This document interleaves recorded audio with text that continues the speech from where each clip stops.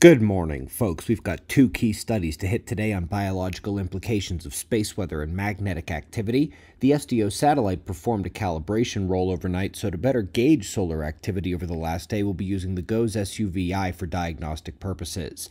There were a few more M-class solar flares and a plasma filament that released on the north, but all appear to be very minor, with some appearing not to even break out of the corona at all. If the corona holds solar wind, it will reach us in the next 48 hours.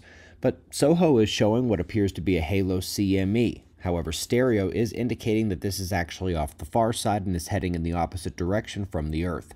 The Earth side flaring did not produce significant CME activity, but we'll have to keep watching for more flares because these sunspots are developed and still morphing a good bit. We'll have eyes on them.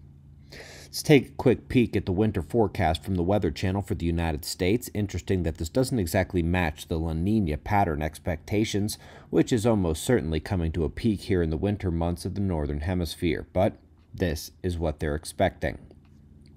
First on deck today in the journals is this one, a preprint dealing with the detection of cellular process modification by the presence or absence of a magnetic field.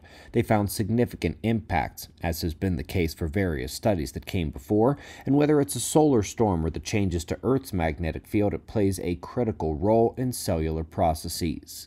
The second article is this one, the impact of increased solar activity on the body's B12 and folate levels. The hypothesis is that it's somehow related to changes in ultraviolet light or the electromagnetic environment, but whatever the hand is in play here, the end result is quite clear. And yes, folks, I would expect amplification of those depletions as Earth's magnetic field weakens in the ongoing geomagnetic excursion. Several events coming up in the next few weeks at Observer Ranch.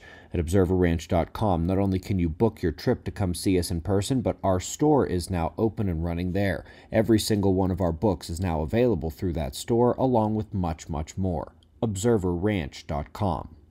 We greatly appreciate your support. We'll do this all again tomorrow, right here, right now at 6 a.m. in the new Valley of the Sun. Eyes open. No fear. Be safe, everyone.